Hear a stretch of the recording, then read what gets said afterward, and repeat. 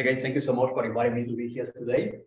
As the title of my talk said, I will talk about how can we model, or let's say, try to for how can we some models to model the structural formation in the universe, the large-scale structural formation in the universe, but from a relativistic point of view.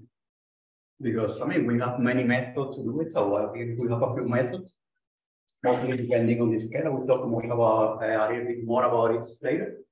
But in this case, I mean, we are interested because we have we have motivations to try to do it from a relativistic, general relativistic point of view. So, no, one of our main motivation probably comes from the observation. We have observations. The observations are like more precise every day. We have observation at different astrophysical and cosmological scales. Modeling this observation, but require rich theoretical models. However, when we try to model, to interpret this observation, to model the result from the observation, to model the data, depending on the scales, if we're looking at astrophysical scales, let's say a few megaparsecs, we use the Newtonian gravity. The Newtonian body numerical simulation provides a really good description, an excellent description of the structure formation with a lot of detail. Physical scales. And when we look at the universe at large scales, that are like, well, if it is like really large scales, let's say 100 megaparsecs, the common assumption is that the universe is isotropical homogeneous. So it will describe, but the Lemaitre-Tolman-Bondi also work more.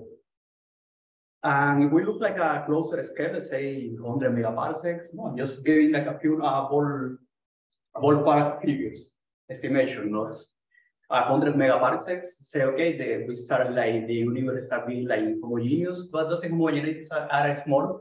So we can model them but linear perturbations on a lambda linear pattern.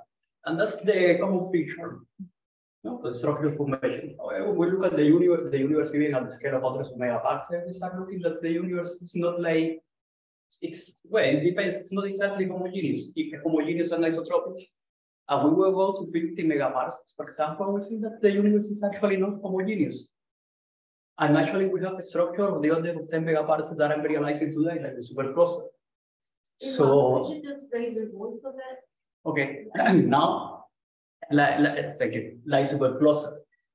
So, and they are even in their own linear regime. Sometimes they are in their own linear regime. So, of course, if we go down, the universe is like, it's clear that it's not homogeneous and isotropic, but in this case, at least in my talk, I will try to cover the large scale structure formation for general relativity, but in a coarse-grained mode. So I'm interested in the scale of 10 megaparsecs. In these scales, we have like structures that are realizing today, and that are going in the nonlinear regime, the supercluster. So it's there in this scale where we think that general relativity or the effect of curvature could be relevant. Of course, it could be relevant in more scales, but at least with my model, the kind of model that I will try to cover in this talk, they apply their very good description for the universe in a scale of 10 megaparsecs. Of course, if we go like deeper, to a smaller scale, probably our models, not general relativity, but our models are not like a good description. They will have some problems, and we'll talk about the problems later.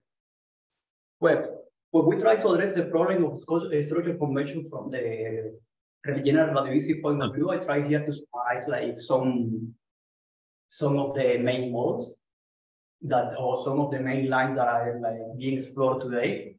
Of course, the most prominent example is the exact solutions. Actually, the description of the universe as isotropic and homogeneous is based on an exact solution. The Lemaitre-Tolman-Bondi. I will talk about the exact solution later. We also have the gauge invariant perturbative approach. Like probably here is like, it's like one example of the formalization of the approach by Bardeen in 1980s. In this, this is like probably one of the standard approaches to model the universe from a relativistic point of view. However, in this approximation, I just want to highlight that there is like, we assume that there is the system of a homogeneous background. And then we put the perturbation on that background. So the perturbations are evolving within that background. So from a theoretical point of view, at least from a theoretical point of view for general relativity, we wonder how can we obtain that background from a theoretical point of view without assuming its assumption. No? In this case, it could come from an average procedure. But in cosmological perturbation theory, we are putting the background by hands. And that background, that's the structure that are forming, that are evolving with that background, cannot back react in the background, because the background is one assumption of the model. There is a hierarchical structure. We assume the background, and on that background, we solve the perturbations. So those perturbations cannot affect the background because the background is one of our assumptions. We also have actually this is more like a formalism, the 1+3 splitting of the Einstein equations is somehow the same, it's just one, like in the 3+1, this is like, we are taking here projection of the Einstein equations, but somehow it's pretty intuitive for cosmology, because in cosmology, we have a family of fundamental observers. We can be fundamental observers because we are in baryonic matter, or we are matter. So we have a form velocity, and we project the Einstein equation in the direction parallel and so on as well from velocities. These are quite useful to examine exact solution. This is a silent solution. This is a kind of models that I will talk about it later in this talk.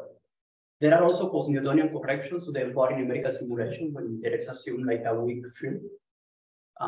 So there are relativistic corrections to the embodied numerical simulation. We have the relativistic Zeldovich approximation. In this case, I will talk also later about relativistic Zeldovich approximation and the Zeldovich approximation. The Zeldovich approximation is a nonlinear approach to study the structure formation in the universe. But its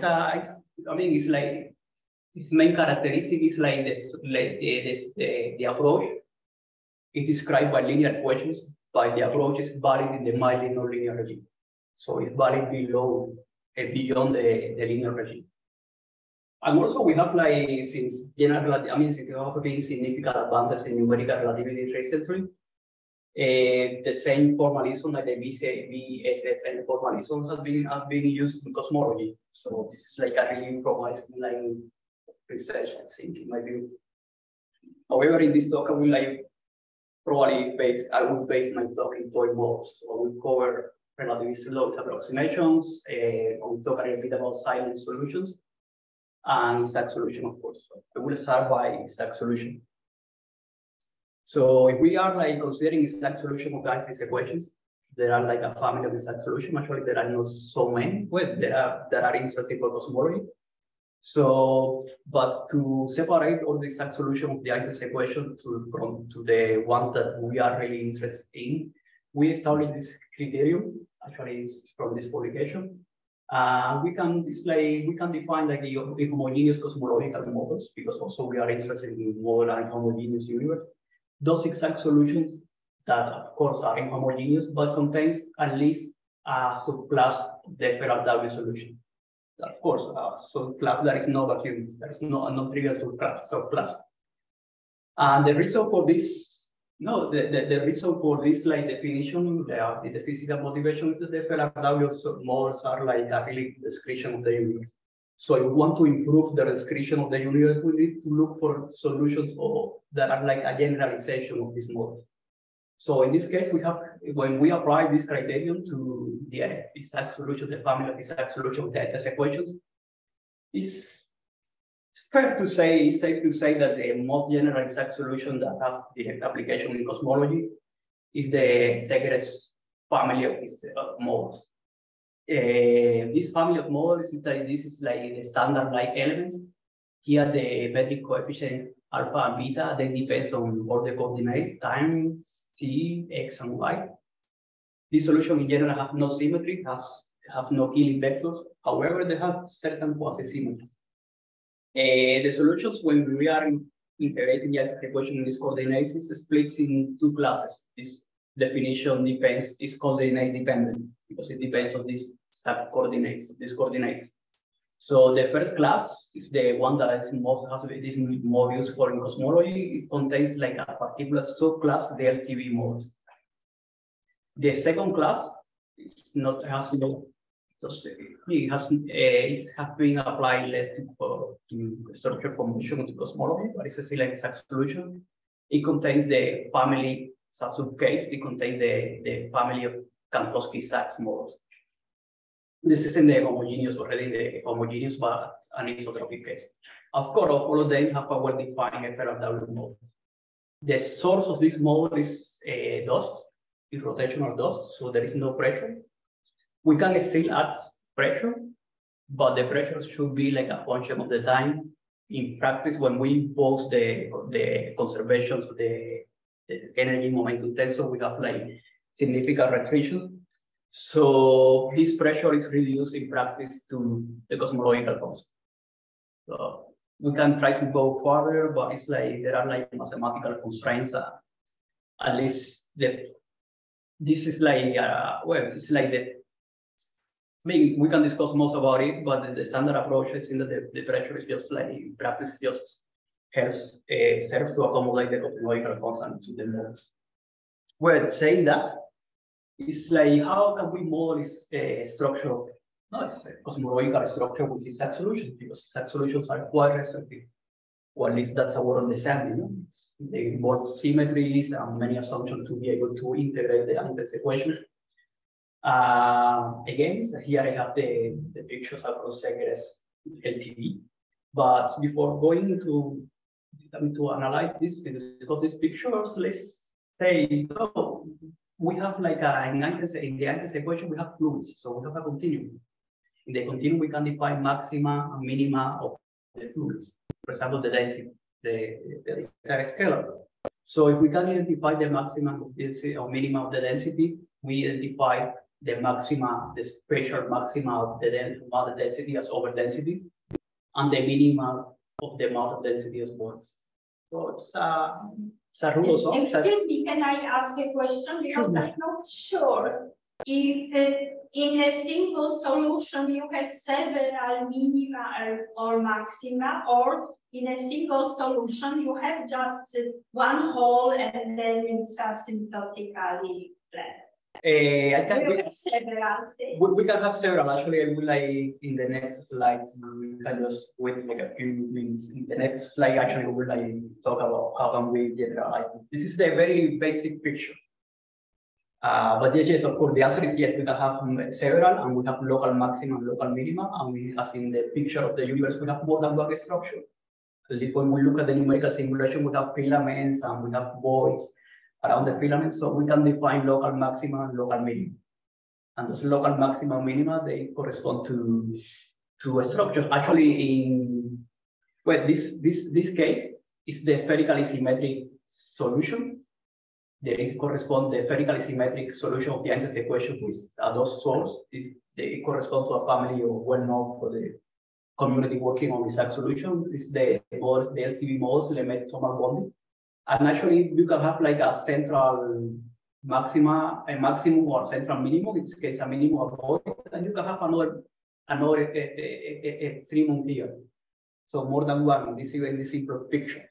Actually, you can have oscillations here, so we can have more than one, even the spherically symmetric case.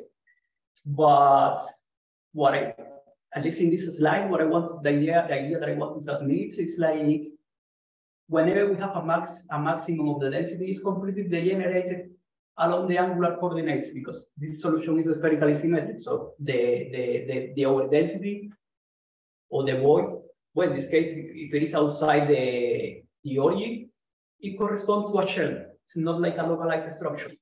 So what Szekeres does in this picture, how Szekeres generalizes this spherically symmetric picture, in the sense that we add like a matter dipole.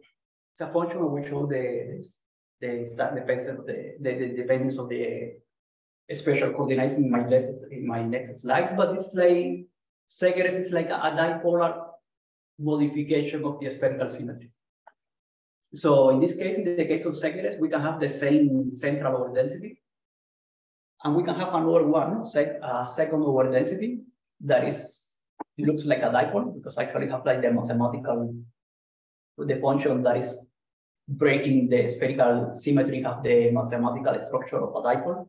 So we can have a second over density here. So in this case, we can talk about well-localized structures, not shells. We can go actually further, no, this is the functions. It depends on the parameterization, in which there is some mathematical manipulation to get functions, so I won't get into the details. But this is in the spherical coordinates, this is the function, and for the post-spherical model, the function that is breaking the spherical sigma. This is our three parameters, x, y, and z, capital X, Y, and Z. They are three parameters. And if the three parameters are set to 0, we are working with LTV models. We can model as well, we can have oscillations, but in this case, I will just focus on one LTV model that have only one structure, and in this case, a void. So I will, at this structure, I will add a dipole. And actually, in this paper, we enunciate like sufficient conditions for the existence of the stream and second mode. In this case, we just like with the dipole, we can control where we have this overdensity. In this case, in the equatorial plane. So we have an overdensity here. It's like we can just even go to the nonlinear regime because it's an exact solution. Actually, we can match, and probably this is related also to the answer to your questions. We can add more overdensities. We can tailor them because it's like we can build solutions that they satisfy the junction conditions at the boundary. So we can create like a certain kind of onion models. We can do even this, but here it's like we have to be careful. I won't get into the detail, but we have to be careful with the matching around the angular surface.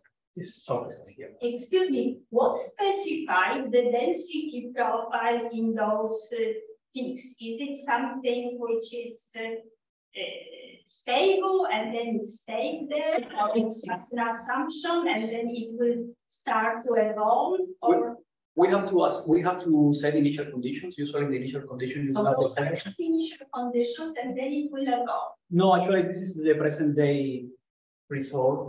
This is the simulation for the present day. We start usually when we model these structures, we start like saying some of your questions. It's a really good point. We start from laser scattering usually. And why laser scattering? Because this structure at the source is dust. So we go before laser scattering, but dust is not like a good model to model the matter content of the universe. So we are kind of tied to the dust source of the Einstein's equation. So we started laser scattering. In laser scattering, the universe is like homogeneous, but there are really small, like for example, the density contrast of the order of 10 to -5.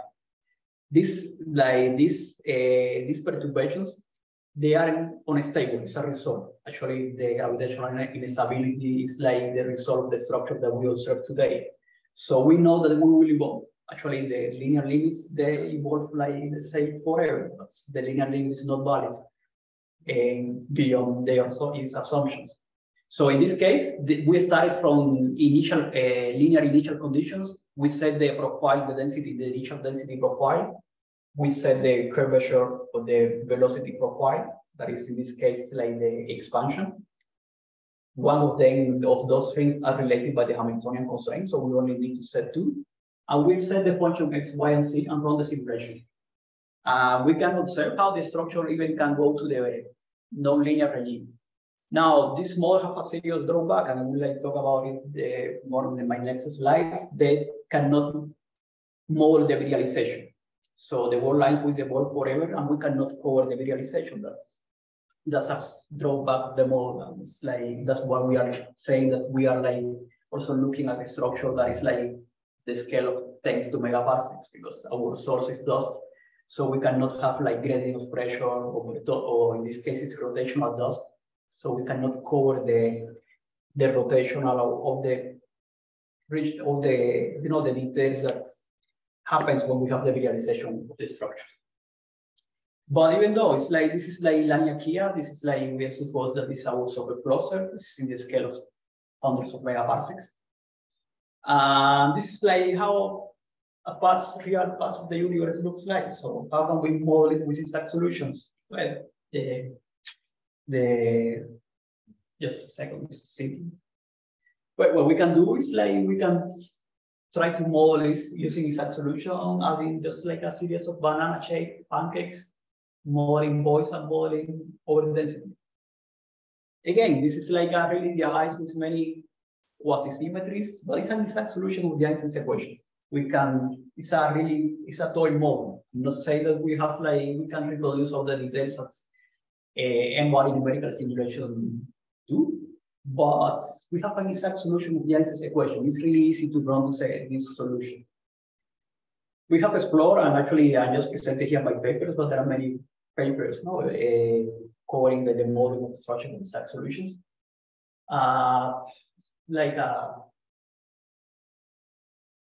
Sorry.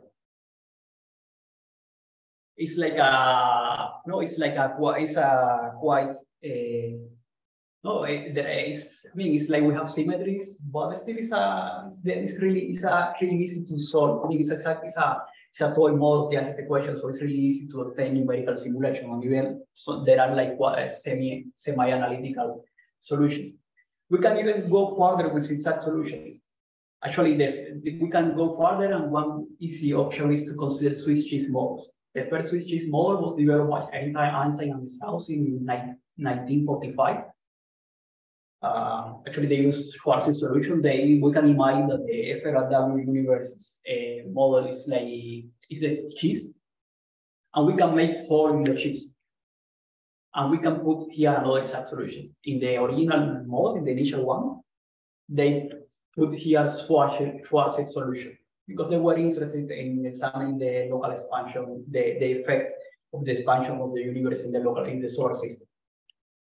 But that was the problem in 1945. Right now, it's like we can, with this, following the train of thought, my talk, we can replace this force, the force in the Swiss cheese, by LTV models. And that's actually a common approach. And we can even, people also put Szekeres, and in my case, what I can say is like even want to use the exact solution that I presented before. We can't even match them to FRW because they can be matched to FRW, and we can have like more general Swiss cheese models. Generally, these Swiss cheese models are good to, that's a really good. Can I ask the question? Yes, please. I'm having a physical question. What are the equations of motion for the matter? Or I mean, if you have these rotating models, your pictures of a density patterns which you have shown is very similar to what you observe in the kitchen food processors, which have the eccentric paddle mixing them, and that strongly depends on the equations of motion, whether the matter is viscous or not viscous. If you have this Swiss cheese kind of a structure and each of these bubbles is rotating, then there is a tremendous mixing in the system. In this case, the whole system is mixed because there are Magnus forces acting between those things. And that depends, well, I mean, between each of those two holes in the Swiss cheese, if this is a rotating something, there is a force depending on the equation of state for the matter which you are solving. That is at least in the normal hydrodynamics. And as I said, this is used in the kitchen food processors. It's all effective. It's all non-rotating. What happens with that force? It does. I mean, or I am not, or maybe I am completely missing understanding of this whole picture. I don't know what W and so forth. In this case, the equation of motion is the Einstein's equations. But since we are using exact solutions, we are examining Einstein or not Einstein, these are hydrodynamic equations. There is a matter there, right? These are rotations of a matter. It's pure dust. It's pure dust. There is no pressure and there is no rotation. So this is only dust? Yes, it's a rotational dust. There is no rotation here. So and this is dust. There is no viscosity. There are no viscosity, no elasticity of the medium or not. It's just the dust equation. Okay, thank you. There is those equations, and actually there is only those as those source. And actually here is a problem because we cannot only make the hole in the FLW model and replace it by the exact solutions. It's actually a whole mathematical problem, how to match two exact solutions of two solutions of the Einstein's equation and have a self-consistent solution, global solutions. In this case, they need to satisfy certain like conditions in the boundary. They are the Israel and Mua conditions. And in this case, they are satisfied. So the model is consistent. It's an exact, in general, it's an exact solution of the Einstein's equation, and it depends with the condition that you put in the boundary. It's similar to the problem of the Oppenheimer-Snyder collapse, when you have like actually the inverse of this picture. You have like a central part that is FLW, and you match it to an single Schwarz solution. And then you look for the consistency for the conditions at the boundary, and you say we check that everything is, well, they check that everything is consistent. So it's a self-consistent, it's a consistent solution of this equation. Not always that happens. Sometimes you introduce this like layer formalism, but in this case, everything is well defined and there is no rotation. If you were rotation, it wouldn't be like a toy model. You need to use like pretty advanced numerical methods. And in this case, I'm calling like toy models because the high complexity of the Einstein's equation. Go on. I have a related question to this approach. So the mean density in these patches is the same as in the like this background.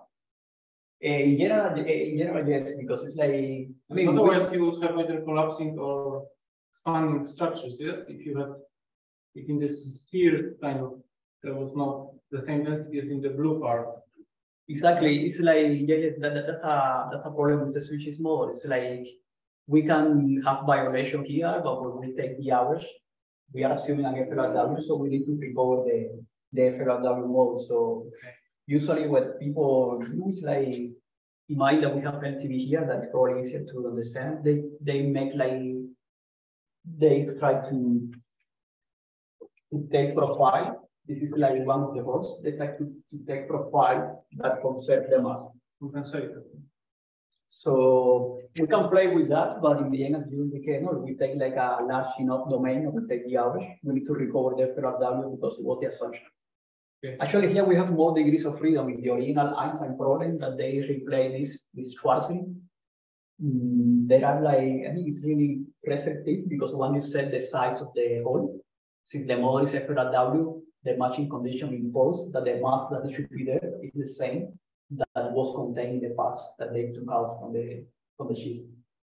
So here we have more degrees of freedom, but there even depends on the switches more, you have more restriction or less restrictions. We can play with that, but as you said, no, actually it's a really good point. No? As you said, it's like we need to, at the end, we need to recover the FLW because we're assuming it. So these solutions have like the exact solution. No, we can play with them, but at the end we cannot go beyond the quasi-symmetries. So they have symmetries or quasi-symmetries, even they are spherically symmetric.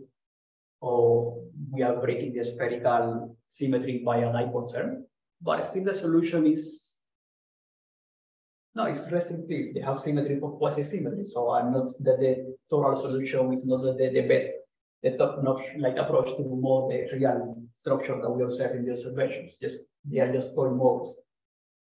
Actually, these solutions they have like they have another property. It could be a limitation, but also it's an opportunity to develop other approaches. If they have like a really interesting mathematical properties, they are like silent solutions to the Einstein's equation. What does it mean? It's like we have like we are assuming because this is an idealized model of the Einstein's equation, so we are taking like solutions that the sources does, and also in the integration, because to integrate the Einstein's equation, we get rid of the magnetic part of the bytensor. So otherwise the Einstein's intentions, the Einstein's equations are impossible to integrate. So if we have exact solution of the Einstein's equation and we kill the pressure, there is no gradients, there is no sound wave. And if we kill the magnetic bytensor, there is no gravitational wave. So there is no, once we set the initial condition that the wave lines are evolving, there is no information going from one wave line to another. Because, you know, they need like gravitational wave or sound wave. So these solutions are silent in the sense that once we set the initial data, of course, the initial data have to satisfy the Einstein constraints. But once we set the initial data, it's like we can just, if we project in the forward velocity, we can solve the world lines and the equations are completely independent, and actually they are here. They are like described by five scalars, and 4 of them satisfies linear evolution equation. It's not first order evolution equation. So like here, actually the gradients are here codified in this function, but we don't see them. It's like when we set the initial conditions, we check that it's satisfy of the constraint because they are exact solution, they satisfy them. We can solve these equations. And of course, it's an exact solution that provide the constraints propagates and that satisfies at every time step. So it's like a choreography. We set the initial data, everything agree to our evolution, and then the world lines don't communicate anymore. They just evolve. Actually, this condition has been used to go beyond the exact solutions. The idea is like, okay, we know that the exact solutions satisfy these equations. It also satisfies the constraints. So one approach is like, let's violate the constraint because we want to pay the price of violate the constraint for having to have less symmetry. So they have been using these solutions, actually here in these papers, to model structural formations using this system of silence solution of the answers equation. Actually, because silence universally simplifies initial conditions to model the structural formation. And it's quite interesting. Actually, one of the results of this paper, the emerging of the curvature can explain the tension in the Hubble in the measurement of the Hubble constant. So this is something promising, at least something problem that we should look to. At least the people that are working in my case and working with these models. And it's one of the problems where curvature could be relevant in the universe, in the large scale structure formation in the universe. Also, another mathematical property. Sorry, these word lines correspond to what in physically? Which one? The word lines? Yeah, this separate word lines. Yes, it's like what they correspond to in physical reality. Then I'm trying to understand. Yes, it's like we have the structure. So we set that the forward velocity because dust. In this case, we assume that the forward velocity is common. Like we don't move, we just evolve in time. Okay. So in this case, it's like we have a coarse grains. We have the universe, and we have the initial hypersurface. We have the fluid elements, and this will be the evolution of the fluid elements. So it will be the forward velocity of the fluid elements. Probably in the fluid hydrodynamical language, we are using like the Lagrange approach. Then this would be some structures, or what this would be? These elements. Yes, because when they are evolving, even if they don't communicate, their expansion is homogeneous. So eventually, we can have more lines. Sorry. See, I messed up here. Actually, it's here. When they are evolving, the next slide. When they are evolving, we can have more lines that get closer. So when they get closer, we can have like the density when we are those two more lines start approaching gets higher. So probably in these pictures, like in the LTV models, the shells get closer and the density just start growing. And when they go apart, they develop the density is lower there. So they develop voids. So basically the picture is like the structure here, since these models are silent, the structure here formed from the inhomogeneous expansion. In some places, this expanding is lower than in the background, so we have density voids. And in some places, it's expanding faster than it's collapsing faster than in the background. The background is expanding, so they are collapsing, so we have over density. In Newtonian languages could be translated to under and over density. Exactly. Yes, exactly. Actually, the problem that we have here is like when they start getting closer, nothing stops them from getting closer because we don't have pressure, so there is no gradients, we have no rotations, so they will be like infinitely closer. And since we are using the fluid dynamics, the Lagrangian formalism, we are forming the fluid lines, the density goes to infinity, and we have partial crossing singularity. So it's not like this solution is not like the final point in the discussion because they have many limitations. Just trying to sell them like a toy model that we can use to to understand the large scale structure formation from a non-linear relativistic point of view. And actually, no, it's like at least for the people who are working in homogeneous cosmology, it's like these models has been then that this is a Szekeres model for like 5, and they are not. It has been like just explored by a few people. So when they talk about the result of general relativity, actually they are based on cosmological approximation theory. It's safe to say that most of them, because stack solutions or really all the degrees of freedom, Einstein's equation haven't been like covered. So Ismael, please go on. Yes. So when we want to do is like we want to try to generalize the stack solutions, and to generalize these stack solutions, the price that we will pay to have less symmetries, like the solution won't be exact anymore. So to differentiate from the mainstream, we try to do is like, okay, we want to have like exact linear solution of the Einstein's equation, but there are values in the nonlinear regime, because we are interested in the mildly nonlinear regime. So my starting point here is like exact solutions. We keep them in mind, and also the Zeldovich approximation. What is the Zeldovich approximation? Because it's like, well, it's like for the audience that are more related to cosmology, to the Newtonian gravity, or the structure convention in Newtonian gravity. They are more familiar with the Zeldovich approximation, and this is quite like this is a really good approach in the nonlinear regime, in the mildly nonlinear regime for the structure convention. Basically, the idea of the approximation, in a few words, like we have like a mapping between the Lagrangian coordinates, here the capital X, and the Euclidean coordinates.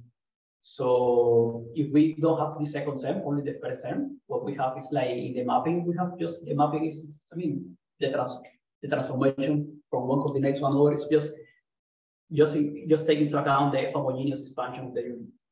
But in the Zeldovich approach, it's actually was a really quite simple idea. It's like the universe is not initially homogeneous. There are like displacements here that are small functions, but those displacements are coupled to the growing mode of structure formation.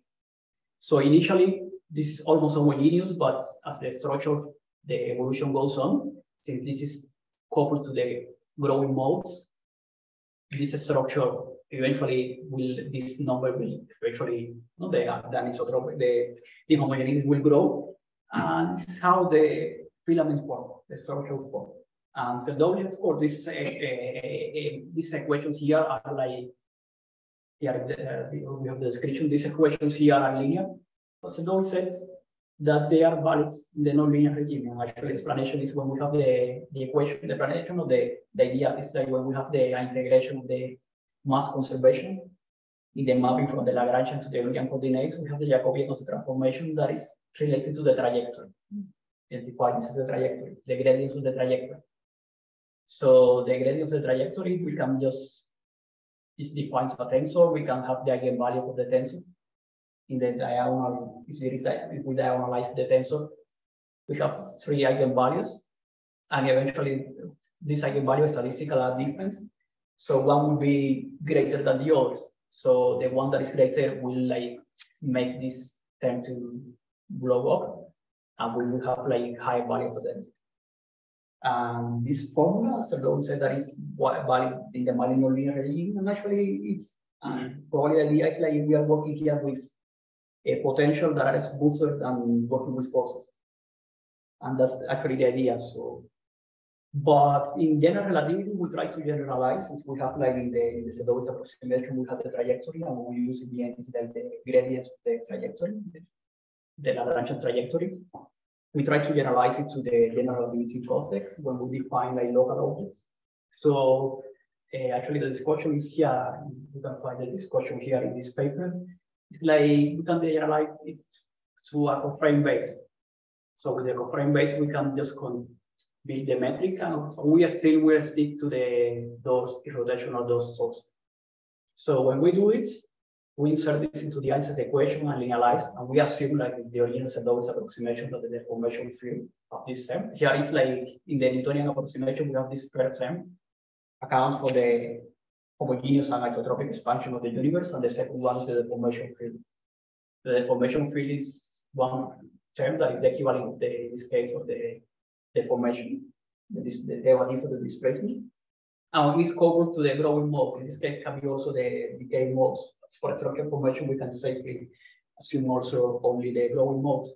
So what we do is we insert it into the axis equation. We obtain that this equation, as we expect, this function satisfies the same equation that the linear decay modes in cosmological perturbation theory or in even Newtonian or relativistic. We have more constraints acting on the special part. And those constraints come from the fact that in Einstein's equation, we have more field equations than in Newton. In Newton, we have the boson equation. Here we have more equations. So for us, it's like, how much time do we have? About 20 minutes. Yeah, actually, when we have this, we have like this splits into the one evolution equations and constraints. These constraints just come from the fact that in Einstein equations we have more field equations. In Newton we have the boson equation.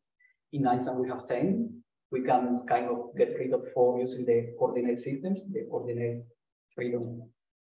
So in the end we have like, can say that we have 6. So it's like, but this is like general relativistic. When it was negotiated, like in the Zeldovich approach, it's like not speculative, but they stated that this solution is non-linear. The Zeldovich approach, they have linear equations. Actually, this is the only evolution equation. Well, these are the only evolution equations. But the overall approach is non-linear. Sorry, I forgot to mention that it's like we need to insert this solution, the deformation field, more the functions like in the density. In the Zeldovich case. So in a recent, well, not recent paper, a paper 2 years ago, Thomas Bucher and I, we just came back to this model. We compared them with Szekeres. So say, okay, we have like we have like physical motivation from our papers, so it's kind of suspect that we'll find something. So we tried to see what was the relation between this relativistic Zeldovich approximation of the Szekeres solution. So what we found, the bottom line of this paper is like this Zeldovich approximation exactly contains the second class of Szekeres modes. I mean, this is something that is confirms the initial suspicion that this, or the initial statement that this approach is like non-linear, because the Szekeres modes, they are non-linear exact solution of the axis equation. Actually, we try to express, we can play with the equation and find one equation for the density contrast in Szekeres. This equation that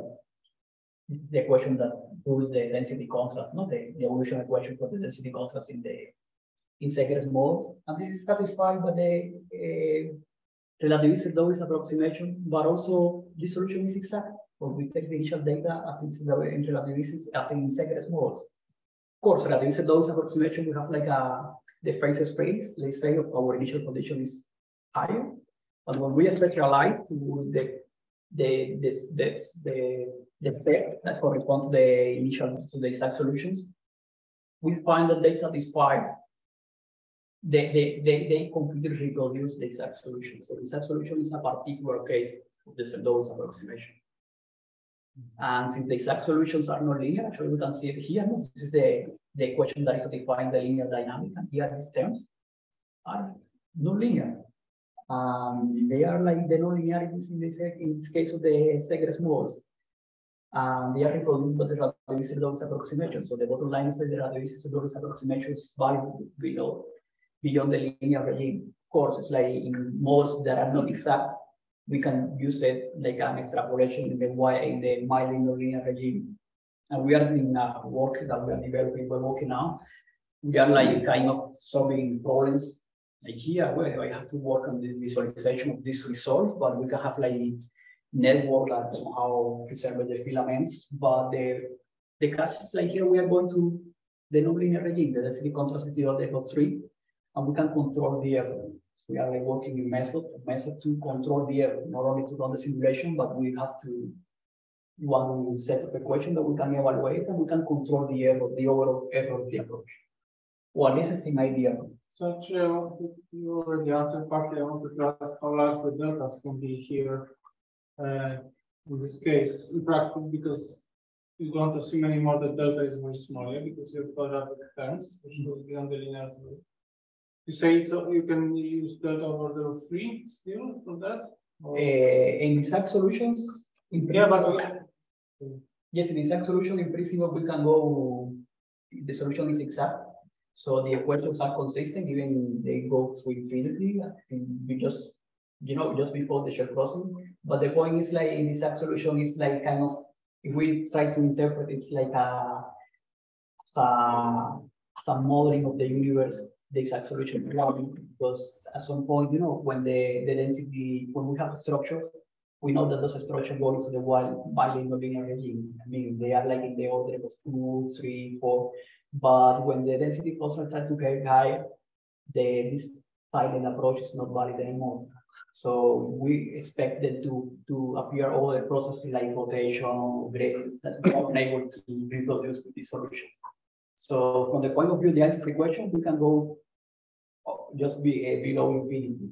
But from the point of view of the universe, it's like in the bilinear linear regime, because otherwise we will have shell crossing, and the what rule of thumb that we have used before is like we can try to interpret this shell crossing at the onset of the linearization. It's like a rule of thumb to try to interpret the shell crossing, because we have like two more lines that are getting closer, the electric confidence is getting higher, higher. We don't know how to deal with it, but we know that in real simulations, there should be like processes, relaxation processes that will stop the collapse, and we will have like visualized structure and other similarity. Can you also compare this to some higher order results in perturbation theory? Because in perturbation theory, you can have higher. I mean, it's known for since the 80s, I think, or 90s. Yeah, the higher order terms in delta. I don't know up to which order now people have the solutions, but they exist. Have you compared how this compares from delta? Well, yes, not so small anymore, but not so large. Yeah, yes, actually, only from the point of view of exact solution, we have one of the references that I showed before. They are like combining Szekeres models with exact solutions. And the group that I was working with, I was working with a group, and they have a previous paper combining like LTV with cosmological perturbation theory. Okay. Yeah, yes, like in the linear regime, of course, the predictions are the same, but then it's like there are differences. We can try to go beyond the linear regime, and we can improve the solution. But this was like how I follow that much, how many orders. But the point is like at some point when we have like cosmological perturbation theory is the most uncoupled. It's really a good approach, because we just solve the evolution for every mode and they are decoupled, so it's really easy. But when we go into the non-linear regime, the modes start being coupled and the system of equation is difficult to solve. So at some point it's like a price. But yeah, there are solutions when they go to non-linear to the second order, and perturbations are also higher. But I think that at least in my case, I will need like a motivation to do it, because otherwise, it's like it's like there is not clear advantage in using cosmological perturbation theory and not Einstein's equation, because they start like getting more, start getting covered. Just 10 more minutes, so okay. You have something to say. Go on. Yes, actually, it's like I have like I think I have just a couple of slides more. Well, the point is like this is the Zeldovich, reduced dose approximation. It reproduces Szekeres class 2. Szekeres class 2 is the final, actually the branch of the model that it contains Kantowski sacks, but not the most interesting one that contains LTV. So we say, okay, we have like a similarity or relationship between Zeldovich and Szekeres class 2. So we just look at Szekeres because we were working with solution. We look at Zeldovich approximation. We try to mix them to try to modify to extend them to have like let's say like a higher approach that contains both the Szekeres class 1 and relativistic Zeldovich approximation. The way we found to do it is like in the Friedman mode, at least in the Zeldovich approximation, we have the W background, and we have like the deformation is evolving on that background. It's evolving within the background. And the background is homogeneous. But this is like, this involves like mathematical details. So it's like only using like a specific parameterization. But the way to do it is like in Szekeres, the equivalent in Szekeres class one interpretation is like we don't have like a Friedman model, but we have like an equivalent. Just in Szekeres, for the Szekeres, just like a splitting of the equations. It's just a parameterization because the solution is exact. So there is one equation in Szekeres that it can take the form, the Friedman-like model, like this one, but these parameters are inhomogeneous. They depend on, in this case, on the R coordinates, the radial coordinates. You have an idea. This is based on the spatial coordinates. So what we postulate for the approach is like we generalize the approach, but assuming the same constraint sets. This scale factor, that is the conformal scale factor, will be a generalized to the Friedman one, and will satisfy the evolution of a reference model that will be like the generalization of the Friedman equation with parameters that depends on the coordinates. So if we do it, and it's, again, we insert this into, we plug these constraints with the Einstein's equation. This will be the metric. This is the initial metric. We can, it's one of the degrees of freedom. We insert this into the Einstein's equations and we linearize in terms of the information field with the linear equations, linear evolution equations, like for the Relativistic approximation. And the equations are linear, but again, we reproduce the Szekeres class one, so and also LTV. So the solution is like linear equations. They are more complicated than the Relativistic approximation, but it's like a general approach. We reproduce. We have one approach with linear evolution equation that contains Szekeres class one and Relativistic approximation, and then Szekeres class two as well. So just you know, this is one example. How can we generalize using this approach? We have here, this is like one representation of the same picture that I showed before. We have like here the density, and here is the dipole modification of the Szekeres solution, the dipole of the Szekeres, the dipolar mass distribution in Szekeres solution. We have a voice, we have the over density. So we use the Szekeres like initial data. The solution is not exact anymore, but we slightly modify the initial data. In this case, we have like a geometrical motivation. In Szekeres, we can still assume that the space is foliated by non-concentric two spheres. So with this, just we move those two spheres, we move them differently like in Szekeres. So when we change the parameter, one parameter, because we parameterize this displacement with one parameter, when we make this parameter higher, we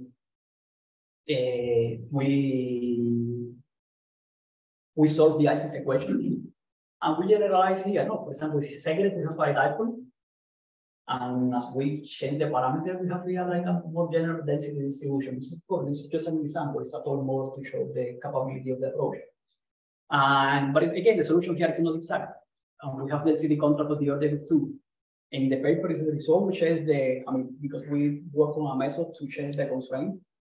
And when we consider we evaluate the method to have an estimation of the error, when we have density contrast like on the order of 2 or 3, we had errors, violation of the constraint of the order of 10 or 10 to minus 3, 10 to minus 4 with dimensionless quantity.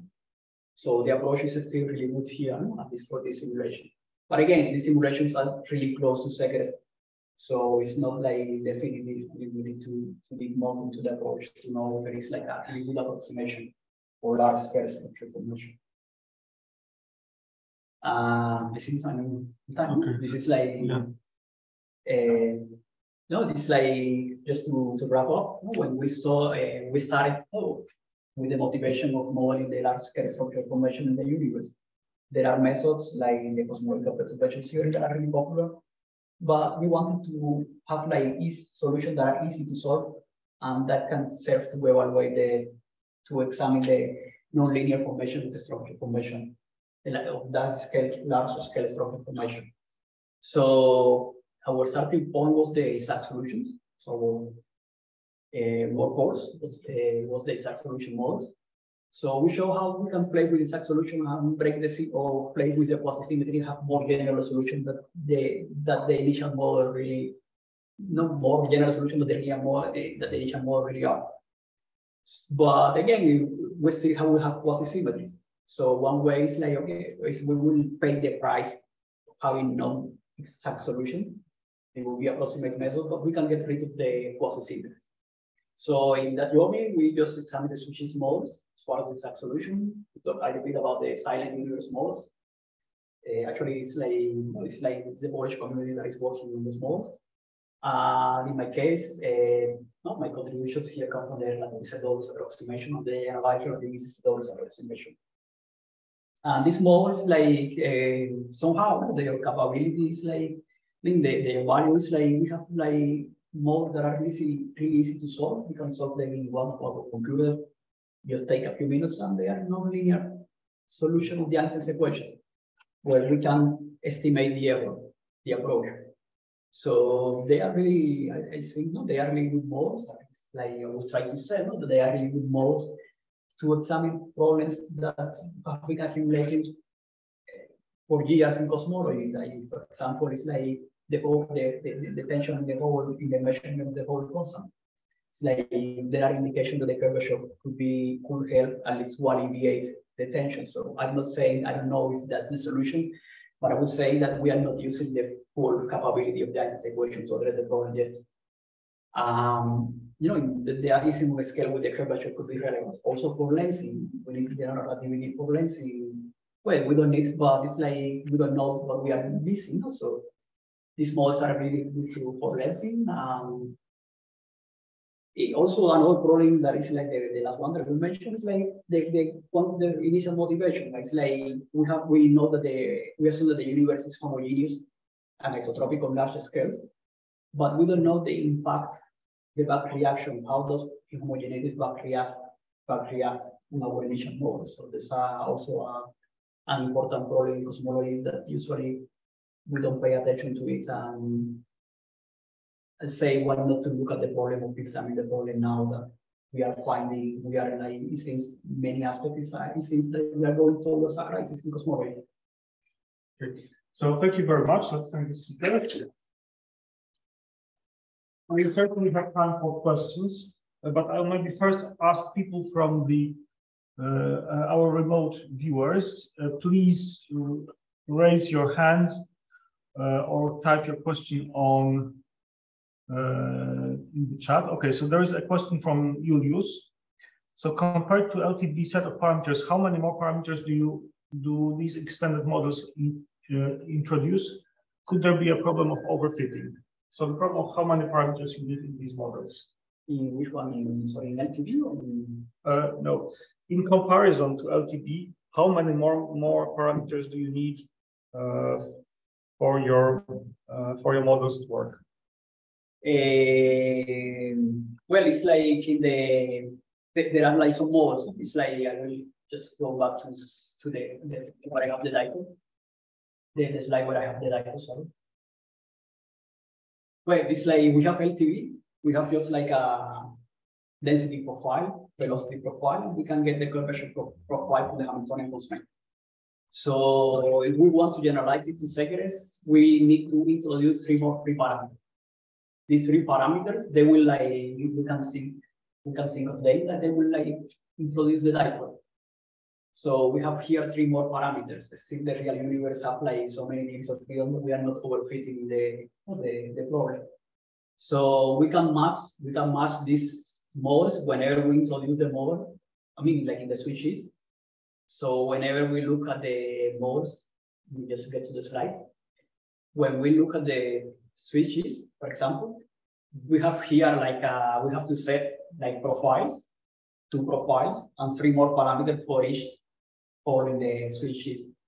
But again, this is like a coarse-grained modeling, so we are actually we are extremely idealizing what is there, because we are just there is a 3-dimensional distribution of this problem. So I understand that simply there is you can choose functional profiles of these angular dependent over densities, and so there's a lot of parameters to choose from. Okay, are there any questions from the audience? Okay, so Professor Czerny. I have a question which to some extent follows the question of Łukasz Turski before. Namely, when you aim at modeling over densities at the scale of few megaparsecs, then baryonic processes are important. So then heating, cooling, radiation, inflow, outflow. It's not just dark matter there. And can you incorporate this in your model? Probably not, because you have dust. So you model only dark matter, and that is okay at distances of, let's say, 100 megaparsecs. Correct me if I'm wrong, but at 10 megaparsecs, it's not enough. Wait, these are one limitation of the model. We at least in this form, we cannot add baryonic matter. Actually, baryonic matter is there, but it's commoving with the contact matter. Actually, it's like we can imagine like the sensitive dose approximation, but we have only dust matter, contact matter, and baryonic matter, and they just gave the approximation just give us the first step in the evolution that are like good to model the structure into the linear regime. So that's what limitation of the process. But even though we can just add the baryonic matter here, it's not like it's not a work that I showed here in the slide. But even with these models that the source is dust, we can add the baryonic matter here. And from my point of view, it's like I come from the relativist, the gravitation perspective. So it's just how to take into account the presence of baryons if they are not commoving with the dark matter. So what we have done is, in my case, we have done about it, and actually we have like another preprints on archive, like was out yesterday. When we can have like this is the core velocity. Well,